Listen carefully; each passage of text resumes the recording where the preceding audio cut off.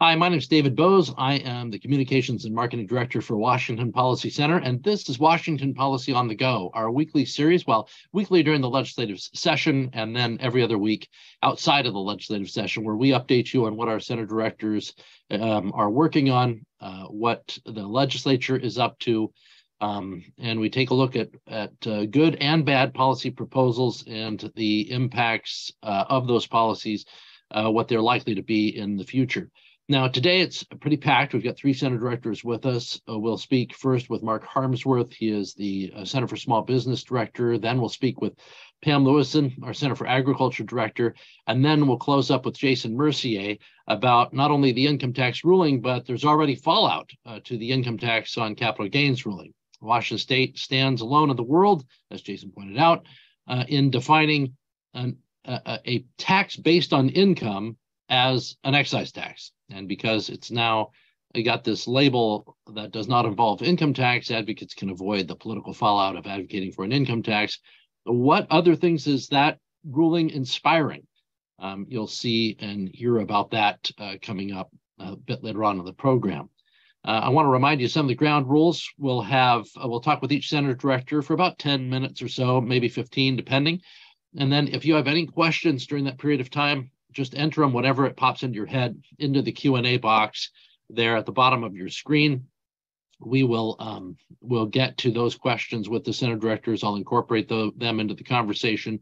We do try and get all your questions answered. Sometimes we'll share your comments. I can't guarantee every comment will be shared, but especially if it's a bit more profane, which does happen from time to time. But I do try and share some of those comments as well. So if you want to do that, you're welcome to. Just use the Q&A function instead of the chat function, if you would, because it's easier for me as a moderator to go through there and be able to utilize those and track them for you. So let's first start with Mark Harmsworth. He is our Center for Small Business Director. Mark, as always, it's great to have you on the program. You were a 3-week repeat earlier after a long dry spell. Now you're just kind of back in action all over the place. Let's start with the legislature. They've passed House Bill 1050 that passed, and you say it's going to increase the cost of government construction projects. What is House Bill 1050? What does it do, and why is it going to increase costs? Well, thanks for having me on, Dave. The bottom line is this is just a power grab by the labor unions. A lot of public contracts go out for bid, as I'm sure everyone's aware, and you get to bid on the contract. Sometimes they have an amount that's put on the contract, so you kind of know ballpark where you're at. If you build a little bridge in town or fix the road, fix some potholes, you bid for this work. House Bill 1050 has put a 15% apprenticeship requirement on the workforce of the company that would win that bid. So if you're an open shop and maybe you've got 10 employees, and you can still bid on $1 million contract, which is the minimum required on this bill, there's no way that you can have 15% of your employees be apprenticeships. Apprenticeships are a great way for folks to learn a new trade, although there's some caveats, which I'm sure we're going to talk about here a little bit later. But basically, this bill 1050 is muscling out all of the open shops, except for the very big ones, to be able to bid on this, and making sure that all public contracts now are being bid on, and the successful bids will be union shops at the end of the day. So basically, this reminds me of the classic. Well, it excludes some of the bigger shops for now because they've got a lot of lobbying muscle and loud voices. But if I were them, I would be paying attention because there's a certain ideology that reminds me of the Borg from Star Trek: The Next Generation. Resistance is futile, and they might accept this little caveat now.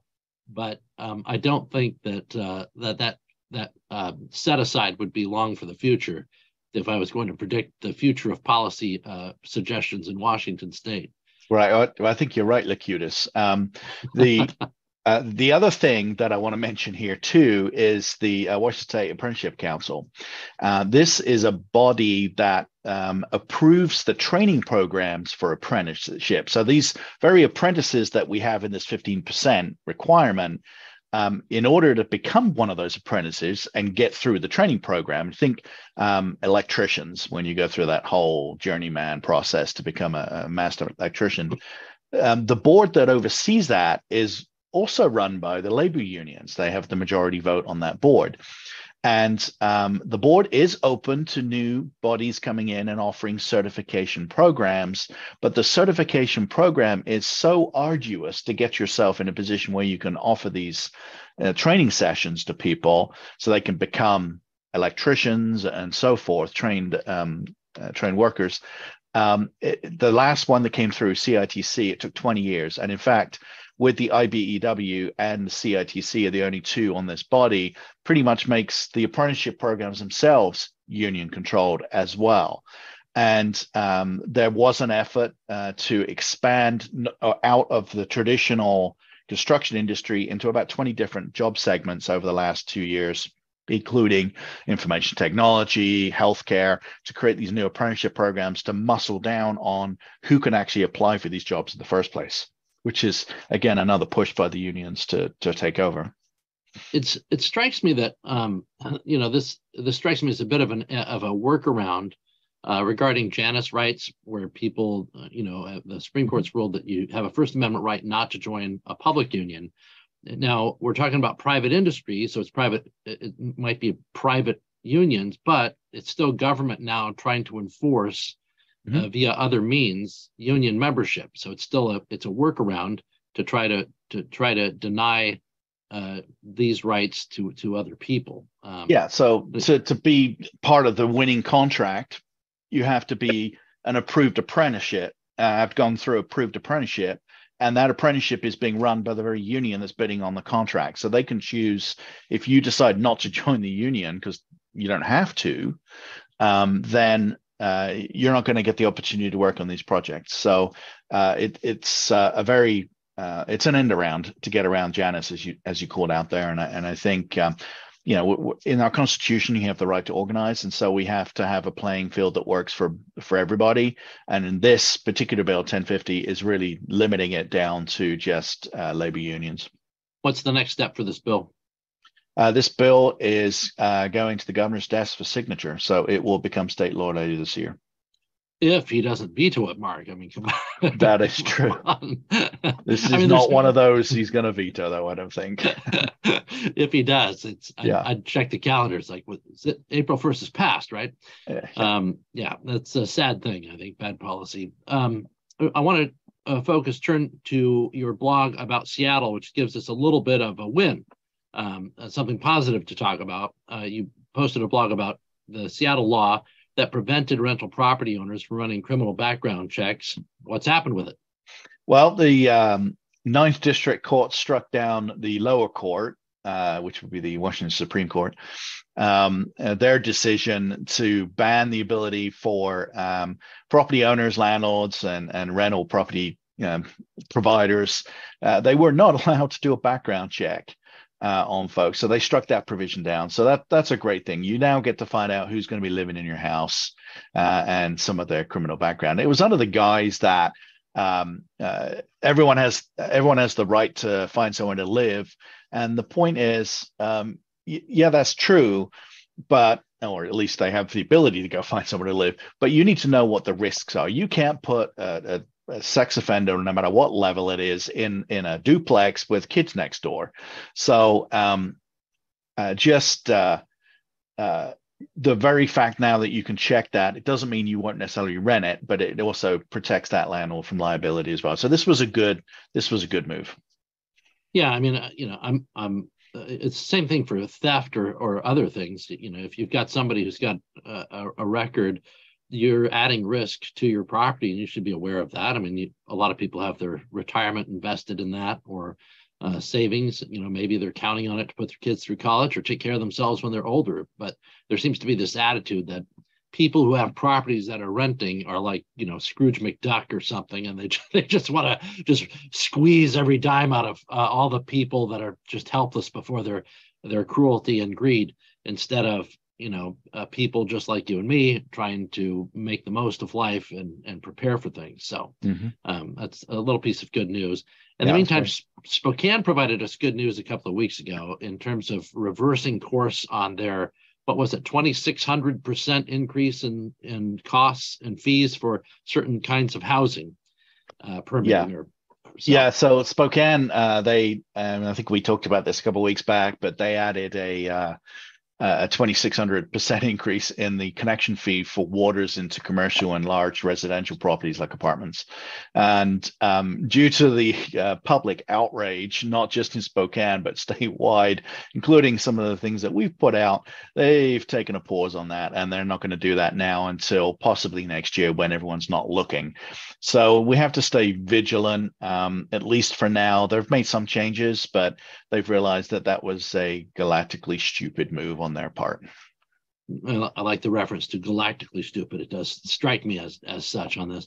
But they're right back in your blog focus because, once again, they're bringing back the Lime scooters, which seem to have, they were super popular for a moment in time, and then they just kind of faded away in a heap, much like the scooters themselves that you'd see on the side of the road or in the bushes, blackberries around urban centers.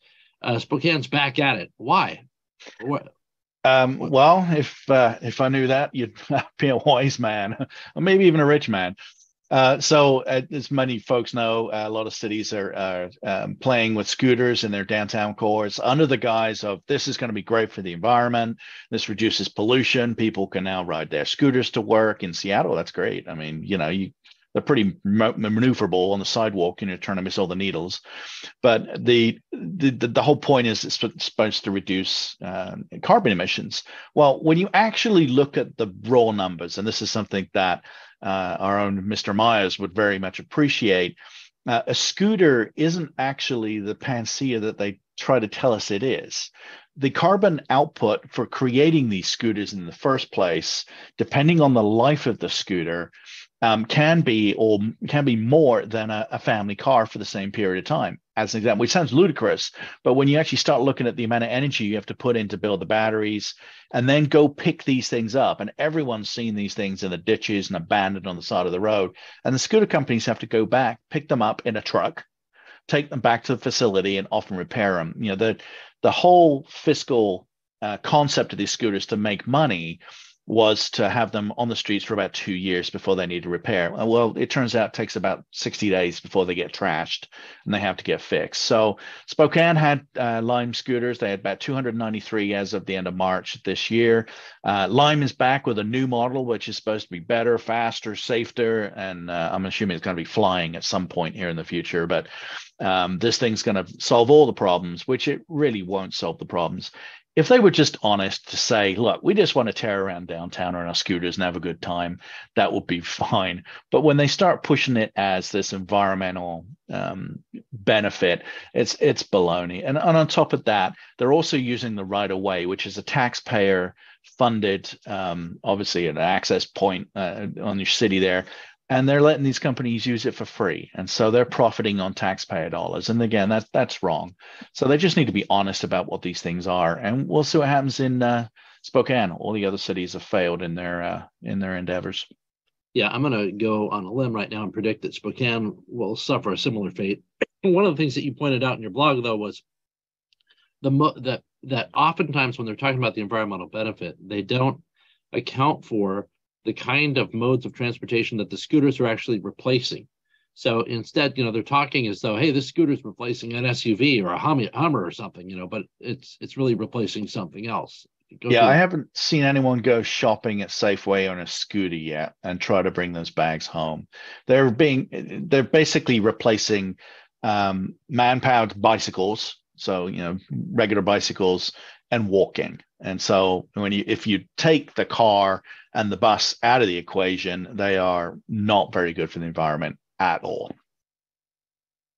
Yeah, it's a great blog, and I thought it was a great point for those scooters because so often you just see this kind of green halo around them as an experiment without consideration of what it takes to build them or their lifespans. You point out, but their lifespan in California was 2 weeks, in some places.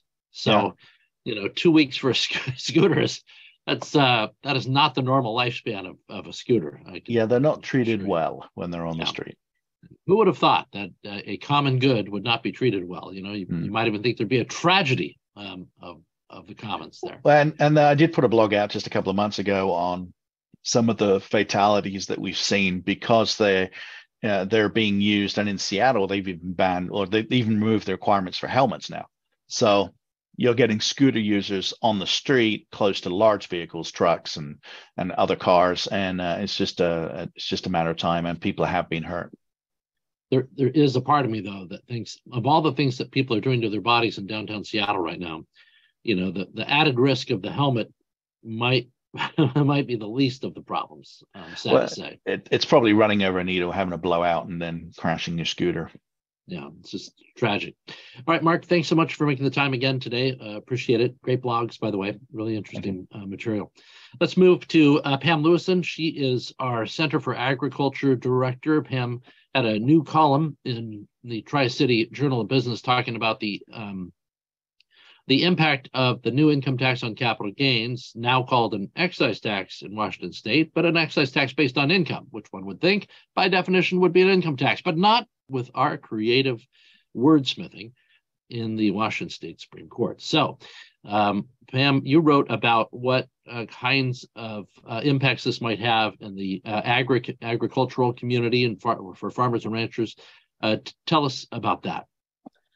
You know, a lot of the plaintiffs, I think actually all of the plaintiffs in the income tax case were farmers for a reason. And it largely, I think, stems from looking at agriculture and farmland in particular, and the sale of farmland as a source of retirement. You know, I think people forget that farmers don't have necessarily a whole lot of liquid assets. You know, a lot of your assets come from your land or equipment that you happen to own. And it's really easy to hit that $250,000 threshold for taxes at 7% when you start selling farmland. And for a lot of folks, the average age of farmers in Washington is 59. You know, they're looking at some hard choices. It's not easy to sell your land, but if your choice is sell your land so that you can you know, retire and be comfortable versus working forever. Most farmers, I think, are making some of those difficult decisions, or at least talking about it. Yeah, and you know, there's an added thing, which is already we've seen efforts to try to change this tax from 7% to 9%.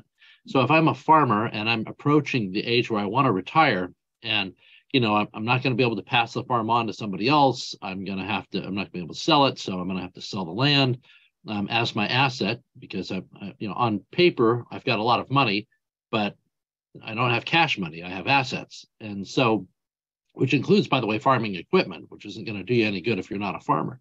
So if suddenly you're looking at, you know, instead of 7%, 9%, you know, coming down, even if it doesn't pass this year, you know which direction it's going. So I would expect that one of the unexpected consequences of this would be people making those decisions earlier, you know, because these fees add up, just like life is added up in these little moments. You know, 1%, 2%, 3%, 4%, you add them all up, and those increases, they start to add up to, you know, lo and behold, real money that you're not going to be able to use for that retirement plan. I had an interesting interaction with somebody yesterday on Twitter about you know, why this is such a big deal for farmers in particular, because things like 401ks get taxed as well, and they do on a federal level. But the trouble with it is that farmers don't have a 401k. Their land is a 401k. So they're automatically in a higher tax bracket with this new income tax. And in addition to that, you also are assessed the real estate excise tax, the REIT, at a graduated rate too. So you're getting sort of double taxed just so that you can potentially retire. Your other option is to figure out some way to circumvent the law, which none of us want to do. I don't think anyone volunteers to to break the law. But your other option is to figure out some way to skirt it so that you're selling pieces off right under that $250,000 limit until it's all gone. So, I think the real issue that I have with it is lawmakers who are proponents of this tax have said over and over again that it's only the ultra wealthy. They're the only people who are going to be taxed in this scenario. And that's just not true. Farmers are not ultra wealthy people, and yet they are the people who are paying for this tax. Well, I mean, just, I know that there's some exemptions for now, but there's already been moves to change the threshold from 250,000 to 25,000. I think Jason talked about that a couple of weeks ago, but so that could change over time. But also just real estate prices in general. My first house was what, I think $200,000, and the last time I saw it appraised, it was $670,000. No, I don't own it anymore, and yes, I wish I did. But it's people can make a lot of money from the sale of real estate, and then all that enables them to do is go buy a house somewhere because the prices are so high. Well, I think that's something else to consider too, is that a great many farmers live on their farm. So while in Western Washington, some farmland is sold for more than $1 million an acre, you run into two kind of ideological problems with that. One, people do have to find somewhere else to live, but also we have this overarching discussion about how we want to preserve farmland and we want to make sure that we are still a state that produces food, but we are hemming in, our food producers in such a way that they feel as though they have no choice in some cases, but to sell that land, not even just for retirement, but to get away from other things. And as a result, that farmland is being purchased by developers who are taking it out of production and turning it into, a parking lot or a mini mall or a house. They are not using it for food production. Yeah, it's something people don't consider when there's opportunity costs and trade-offs, and it's a sad thing when you start pushing farmers out. That means something else is going to be there, right? It's not just going to be wild, a wilderness there. It's going to be something else. Mm-hmm. And I know that residential properties are currently exempt, but I also know there's a slice by slice approach to taxes like this, especially because of the volatility, where there's going to be commitments made by the revenue. The revenue is going to be very volatile. It's not going to do what people hope to do, which is, collect ever more every single year. And then they're going to try to find new ways to collect the revenue. And the most popular for income taxes like this is to expand the base, so that you make more money. I think we can all agree that that in the long term, that's the prediction to bet on. One more thing before I let you go, Pam, and it's a good column, by the way, in the Tri-City Herald. You can read it on our website at washingtonpolicy.org if you haven't seen it yet. You also wrote about something that we talked about on the show. I think it was last year, but you have a new post. Congress votes to stay WOTUS rules until SCOTUS rules, which is always fun. WOTUS being the waters of the United States. Tell us what's the scoop with the waters of the United States ruling and what happened with it and why we should care. So the White House and the EPA near the beginning of this year, enacted new rules for waters of the U.S. This is something that I think is pretty hasty, considering the Supreme Court is in the middle of deliberations on a ruling that may guide the waters of the U.S. in a pretty significant way. In that case in particular, a couple in North Idaho has been trying to build a house across the street from a lake for 20 years. And the EPA says they can't because their land is a wetland. But there is no visible water on this piece of property. And so it's really about, what constitutes a navigable waterway, what constitutes waters of the U.S., and how do we define those regulatory authorities. Right now, the White House and the EPA are in the process of enacting and rolling out these new rules, these new enforcement rules, despite the fact that they may have to change them. The Supreme Court is supposed to rule in the next few months on the waters of the U.S. And so Congress passed a House Joint Resolution, which is effectively a piece of paper that says we disagree with what you're doing. The president has to sign it. He's not going to. He's already indicated that he'll veto it when it comes across his desk.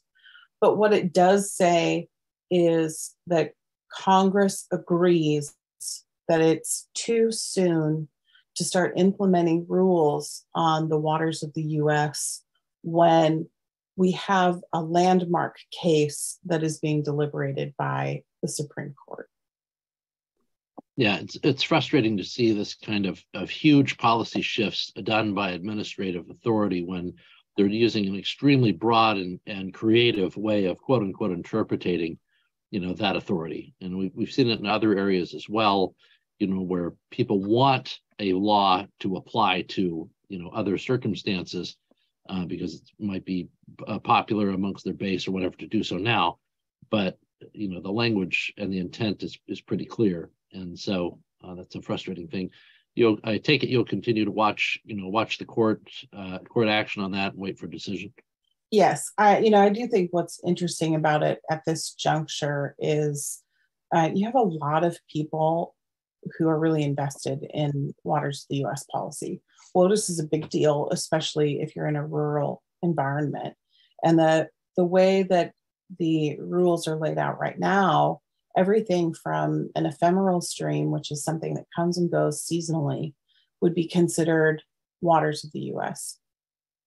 That's a wildly broad definition of waters of the U.S. that could potentially impact, farmers' ability to water in their fields if the EPA wanted to say that your irrigation ditch is an ephemeral stream.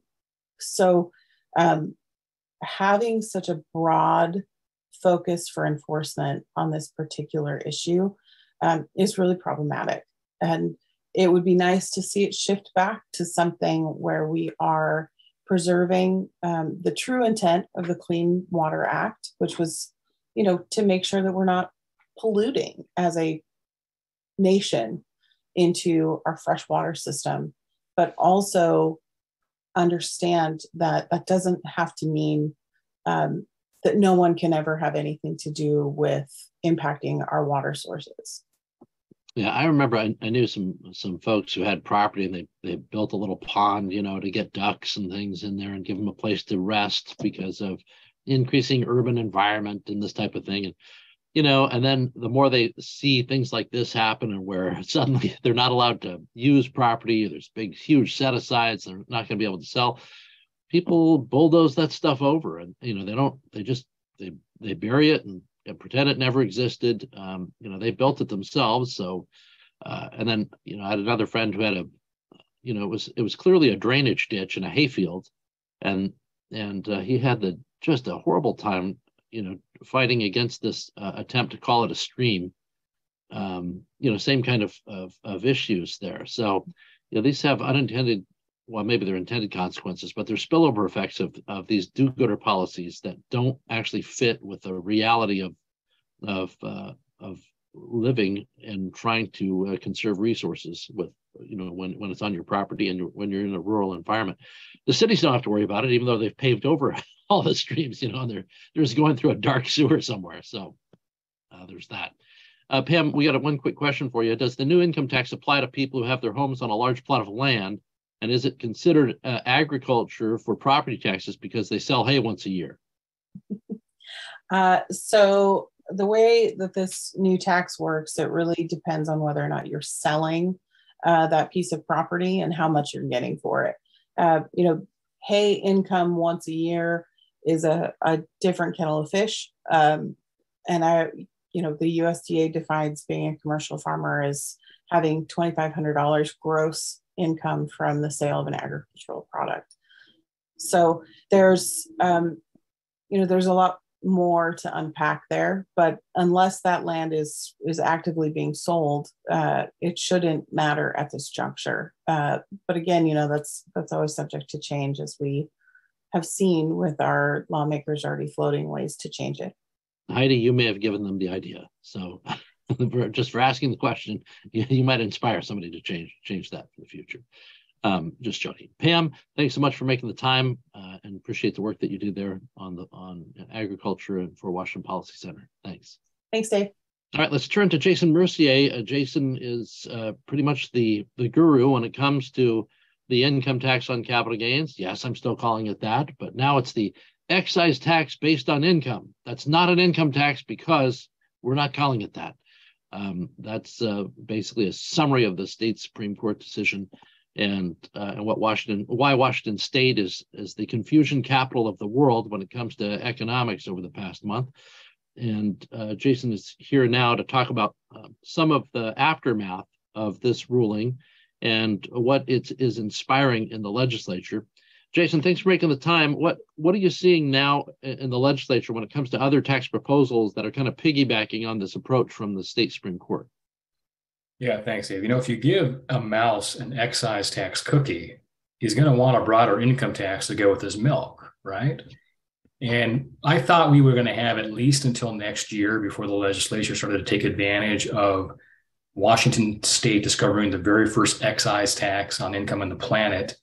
But I was wrong. We already had a bill proposed yesterday that would impose an excise tax on what they call excess compensation. Now, let's just stop for a moment and think about how disturbing it is for the government to say that your compensation might be excess, notwithstanding whatever employment agreement you've reached, contract you've reached, decision you've made about why you're going to engage in a certain activity.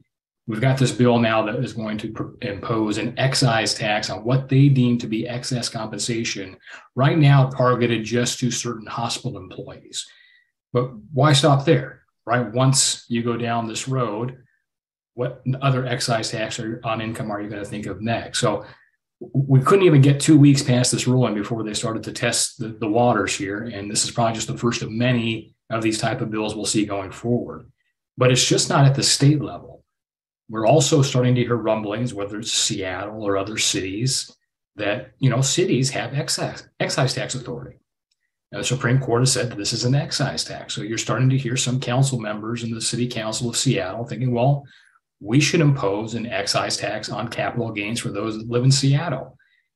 And there was actually an amendment when this bill was being considered back in 2021. It was a Republican amendment by Senator Linda Wilson that would have preempted local capital gains taxes. And so, what, let's not compound this problem that we're doing with throwing away the state of Washington's competitiveness. Let's not add local capital gains taxes as well. And that preemption amendment failed. So really at this point, with the Supreme Court ruling this is a valid excise tax and knowing that cities have excise tax authority, it's not if there's going to be local capital gains taxes, it's when. And the question is, which city with the progressive label will get there first? My money's on either Bellingham, Seattle, or Tacoma. Just as far as the race goes, I'd bet on Seattle, but you never know. Some things slow them down from time to time. So, and Dave, the only thing that's unclear right now is because our court has made the determination that this is an excise tax. It's not, can a city do this? It's just a matter of, do they have existing authority, right? Because local governments are creatures of the state. They have to be given a grant of approval to tax. I'm just not clear right now if they can shoehorn that approval into an existing excise authority or they need explicit approval. But I can bet you right now city attorneys are looking at that question. Well, and let's say you're a private company and you're looking at this going, well, I'm not so sure that authority applied to this kind of tax. Based on the Etch-a-Sketch ruling of the state Supreme Court, where very, very clear language on this is a tax based on income. By definition, therefore, an income tax. Laws are generally not meant to be so confusing that no layperson can understand them. But in this case, they're calling it this excise tax. If you're a private company, is this where you want to spend your legal battle in the city, trying to fight this kind of thing and see it march its way toward the same Supreme Court that discovered a tax a tax based on income is an excise tax, unlike anywhere else in the world? I mean, is that where you'd want to spend your money? I can't imagine it.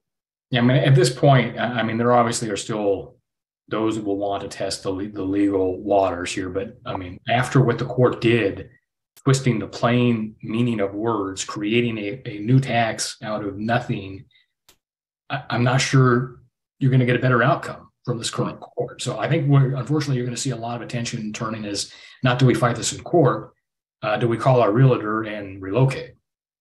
There's a question from Mark. He asks, will the Department of Revenue release the revenue received after this first filing year? Yeah, actually, I was kicking around that question myself about whether or not I should do a records request here in a couple of months, because we know the tax is due on April 18th. It will be disclosed because it's going to be part of the revenue collections, and we do have another revenue forecast coming out in June. So the short answer is yes, that amount collected will be publicly available, not the amount per taxpayer. And Steve is asking, what's the bill number of the new health excess compensation excise tax? I did a blog on it, so it is on our website. If I'm going off my memory, I think it was 5767. I had this up on my screen here earlier, so I'll put it in the chat here in just a second for folks. But, what about the real estate excise tax, the REIT taxes? Is there any movement on that, Jason, based on the ruling from the state Supreme Court? Well, so, we talked last week about my concern about them transitioning that is a true excise tax, right? It's a flat percentage based upon your sale price. So what I was speculating last week under this ruling, that you can now have excise tax on income, maybe they start tweaking that based upon your gain and not just the sale price. I haven't seen that, but unfortunately, there was a Democratic presser this morning from legislative leadership, and the House Democratic lawmakers, and this was the phrase they used, there is great enthusiasm to move a tax increase on the real estate excise tax this session. So I think it'll be more of a traditional rate, but again, in their own words, they have great enthusiasm for this tax increase. Yeah, and keep in mind, I think every time we talk about the tax increases that are happening, we need to remind everybody about what position the state has been in, right? Where, over the past, 12 or 15 years, we've increased by 150% in terms of revenue. As far as tax dollars that are collected, and this is the budget of the state now, we had a 20% bump this current biennium in terms of spending, right? So when they say we have a slower growth this next time of what was it you said, 2.5% for this next biennium? Well, actually, it's not that low. It's about 8%.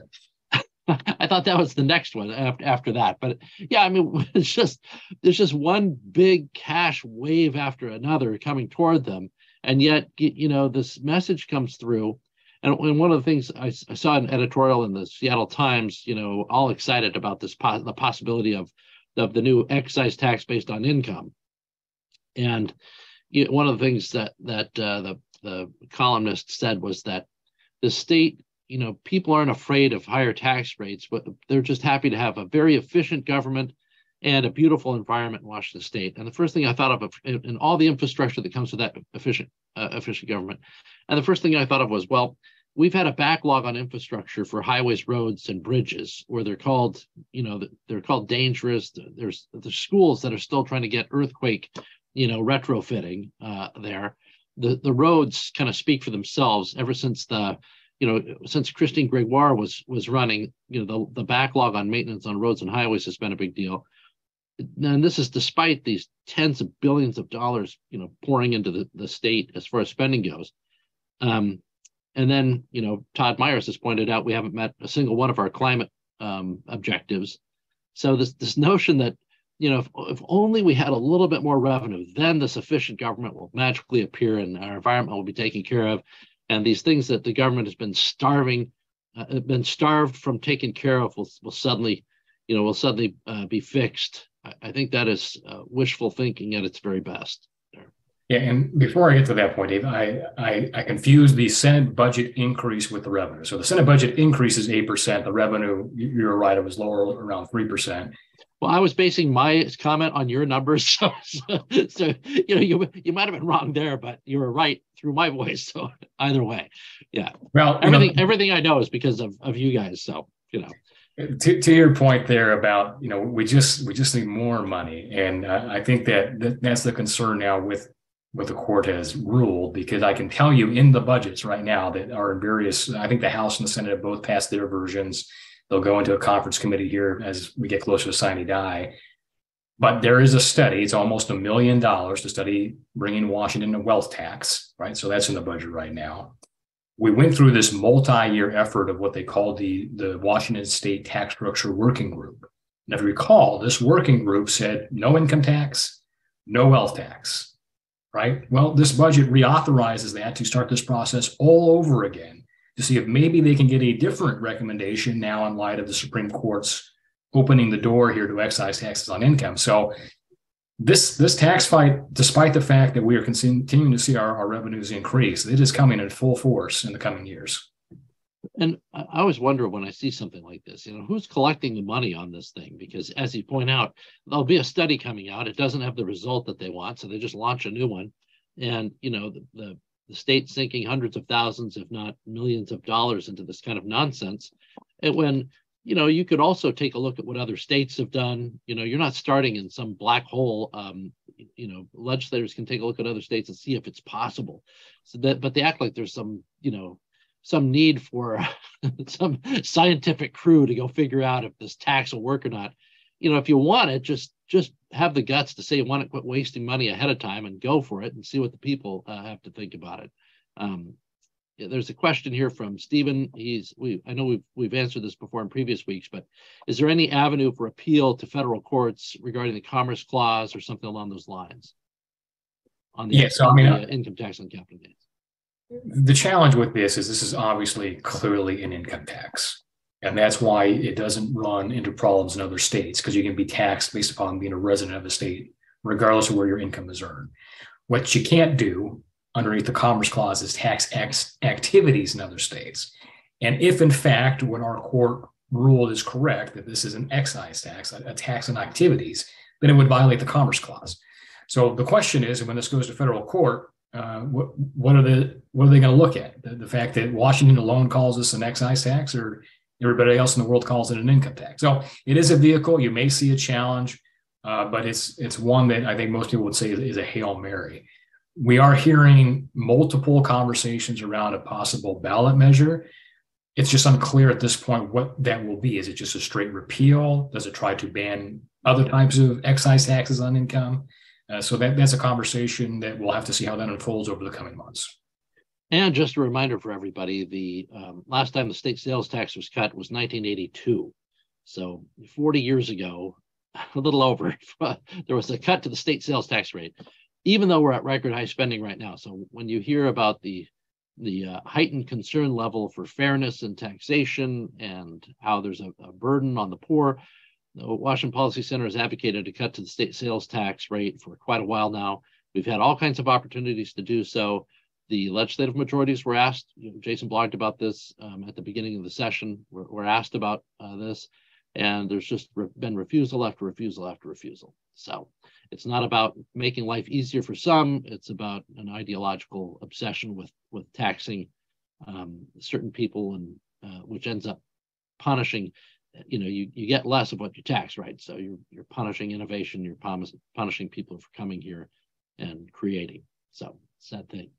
Jason, as always, any final words, anything you want to share, or anything that surprised you so far in the aftermath you want to share before we cut it off for today? Let me do something very unusual for this session. Let me share some good news. Right, there was actually. I forgot. Yes, by all means, I even had that on there, but come on, Dave. Let me do something positive once. I know I spun myself down into this abyss. Yes, by all means, share the good news. There was some good. So there was a court ruling last Friday in Thurston County Superior Court, and it was brought by this brand new public interest law firm in the state of Washington. It's called the Citizen Action Defense Fund. If you're not familiar with them, I encourage you to take a look. They challenged the fact that the governor's budget office, the Office of Financial Management, would not release the original offers that were exchanged between the governors and state employee unions on the pay raises. And this was actually a records request that I made. And I was told I can't have those details until after the budget is passed by the legislature and the governor signs it. But CADF, led by their executive director, Jackson Maynard, said that's not right. That should be a public record. And they sued. And last week they won. The Thurston County Superior Court said, yes, these are obviously public records. There's going to be a second hearing on April 28th because it was a public records violation. There will be potentially penalties awarded to CADA for this, so the judges can determine the penalties. But we'll have to see what happens if the Office of Financial Management or the governor decides to appeal.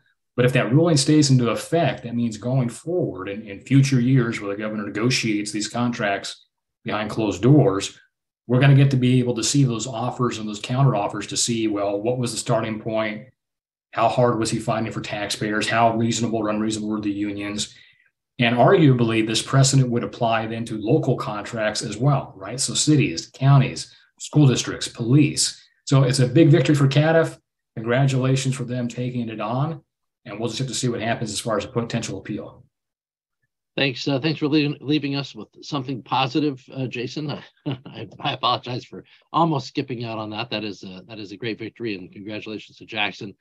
I used to work with him when I worked for the state legislature for a period of time. Great guy, and good solid victory for transparency in Washington State. And congratulations on your part in that. You know, if something good happens, I feel like the Mercier name comes up pretty often. So I'm glad you have kids, because maybe there'll be a generational doubling of the good news. Maybe my kids have more luck in court than I have. There you go. Thanks, Jason. And thanks all of you for watching. We'll be with you next Tuesday for another episode of Washington Policy on the Go. If you missed anything, if there's a section you wanted to see or share, watch for this presentation to be available on our YouTube channel. Just check out the Washington Policy Center channel on YouTube and you'll find it there fairly soon. Thanks.